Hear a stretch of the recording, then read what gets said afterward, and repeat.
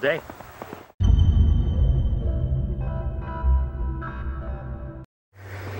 Hi, Em. Hi. I'm gonna miss all this snow. Isn't it beautiful? Oh, here comes the Sherpa.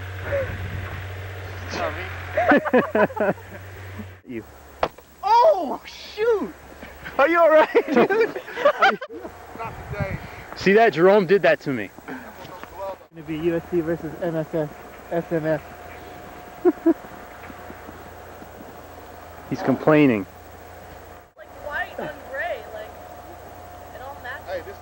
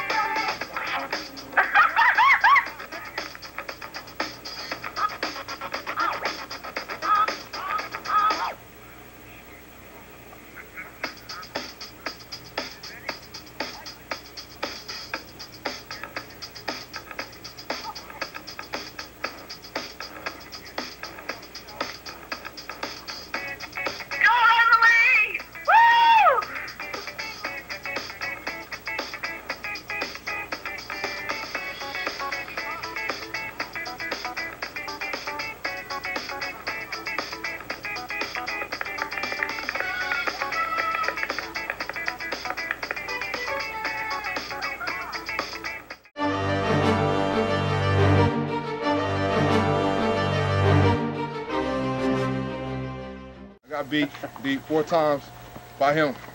That'd be me. That'd be me. But Jerome was a catcher. I slipped. He took advantage, as rightfully so he should. But I had about 4 or 5 on this man right here. He didn't slip. No. Great catches. Yep. I had probably the most top 5 catch ever in Sofa history that wants to be disputed by this man. Ball inbounds and rolled. Amongst others, it cannot be confirmed. Second half, he got tired. His arm got Brett Favre in the late quarter. First half, I was slipping, no cleats, but I was still falling. Offense took advantage. Hey, I've noticed the wide receiver has no cleats either. Yeah, he doesn't have cleats. Everybody was slipping. There's touchdown passes thrown by me. Yeah, look. First half, caught by Jerome. It was a good game plan by the offense, by the other team. Basically, in the second half, we had to regroup. Had to talk to my team and talk to the coaches. We got the images down from the first half. I realized what was going on, but hey, it's one of those days in the second half when I'm out there, number 8, baby. That's right. But then, I had Emily. Hey, she got it last. She had a touchdown throwing and catching. That's right. Yeah, the first girl ever in Sofa League history to do that. Who else helped you out there with that 22-point victory? The referees. I think it's just us. I'm sure you're missing somebody else, like a teammate maybe? No, somebody. Oh, come on. Was Stephanie on the team? I don't know. She was here today. She did take. Oh. It was Stephanie, wasn't it? Yes. She was yeah. Thank you, Stephanie Brimrose, for taking video of everybody for the first half. Thanks. We know you wish you could play, but hey. As an opponent, I would say Ian was heavy competition, and he always plays tough. He was the difference of the game. Actually, the tide of the game turned when Ian intercepted a long bomb pass that I attempted to hit Emily with. That was one. You had a good block on that. That was one of the focuses of the game. Because at that point we had an 11-point lead or something like that, and I was thinking if we just get close enough, you can get some. Sounds like Jack is blaming Jerome, but that was a great interception by Ian McGivney. It really did turn some things around. But I just want to say, this woman here threw a pass, went a long way, but the 2-point conversion, she actually read the play. I did! Yes, read it. It was sweet. Nobody was there. Thing of beauty. And she had a 2-point conversion on her boyfriend, Jerome. You guys carry the lady off the field on your shoulders like a champion. Gosh. Ready? How does it I got work? the back. Yeah, What? No, you got carry her out the field. Yeah!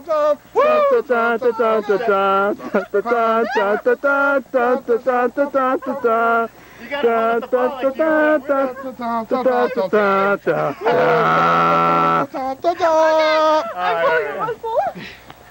you We make it rain.